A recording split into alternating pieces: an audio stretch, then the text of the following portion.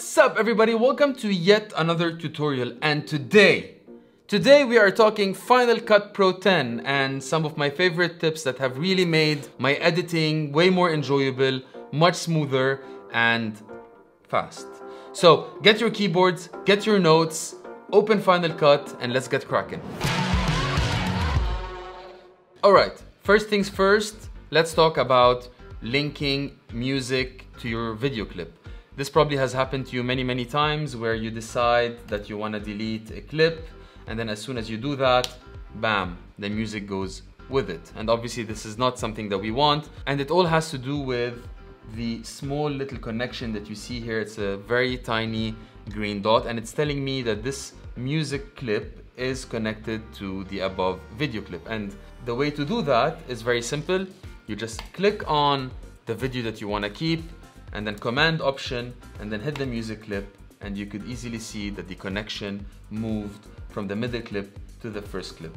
And now I could easily just hit the middle clip, backspace, and it's gone and my music is still there. Next three tips are somehow related and they all have to do with this option that you see here, which is select, trim, position and range. I'll be only focusing on trim, position and range selection, and I'll tell you how I use them.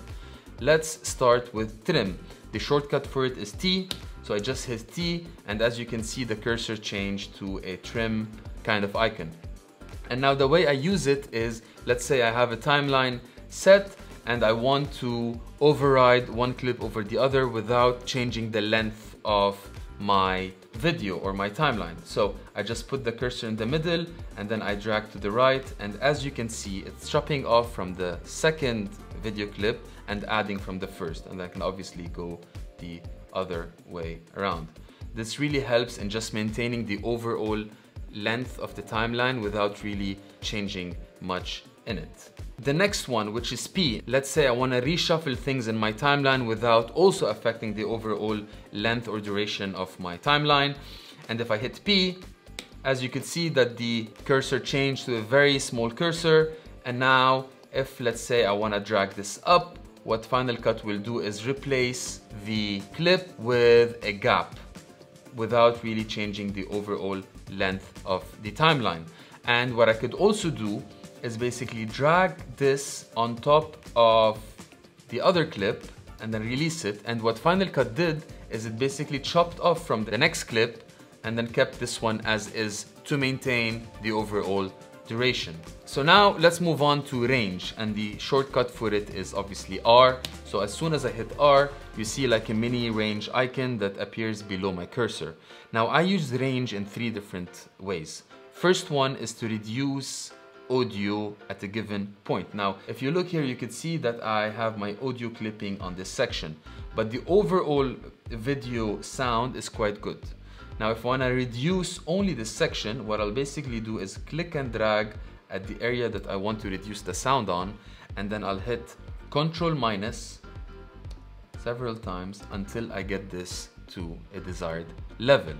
The next use of range is also to have an in and out point that I want to delete within a clip. So let's say I want to delete from here to here. I select the range that I want and then I just hit backspace, and will only delete the section of the clip where I have my range set. One more thing that I do with range is, let's say I have this overall timeline. I want to export only a small section of this video to probably just send it to a friend to have a look at it.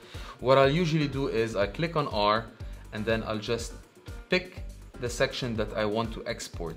So this is the only section I want to export. I go up to Share, Export File, Save. And then once it's done, and then if I play it back, you'll see that that's the only section that I picked. Let's move on to the next tip. And this one is really helpful in bringing some of your clips from your A roll to B roll to really investigate, have a look at it, make sure you like it, and then bring it back down without affecting the overall timeline. The way I do this is basically I click on a clip that I want to have a look at and I hit Command Option cursor up, and then as you can see, this clip specifically went from an A roll to B roll.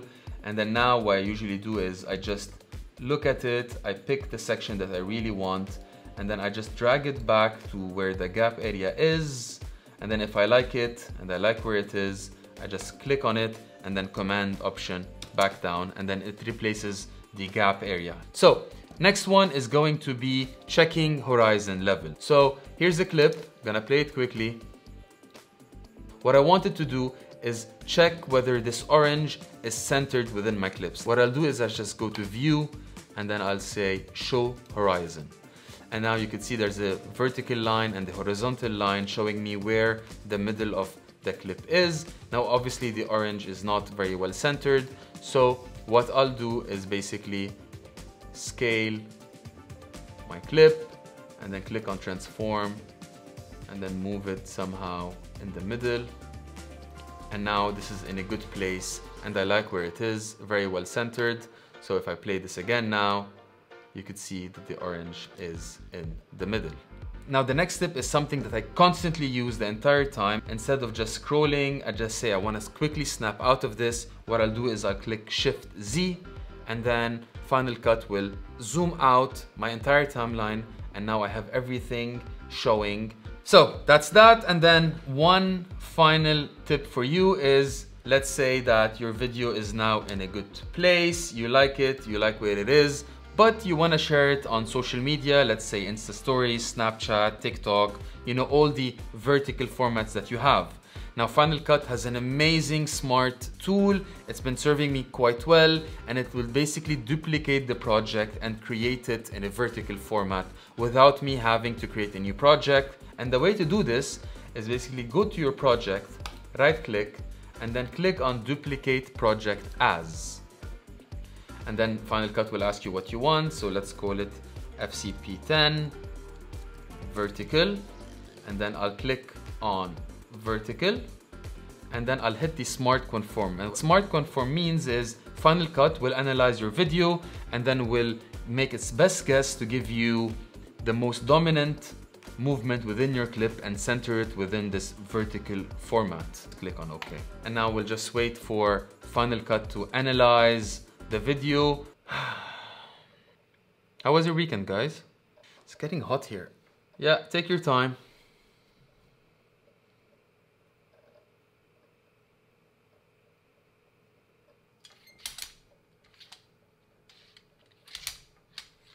Okay, so now we have the duplicate project. If I just double click on this, you could tell that my timeline is a vertical format, and it got really the subject in the clips quite well. This is a talking head, so it got it spot on. And that's it for me, guys. These are the 8 tips I wanted to share with you today in Final Cut. Let me know if you end up using them or you find them beneficial. And see you in the next video.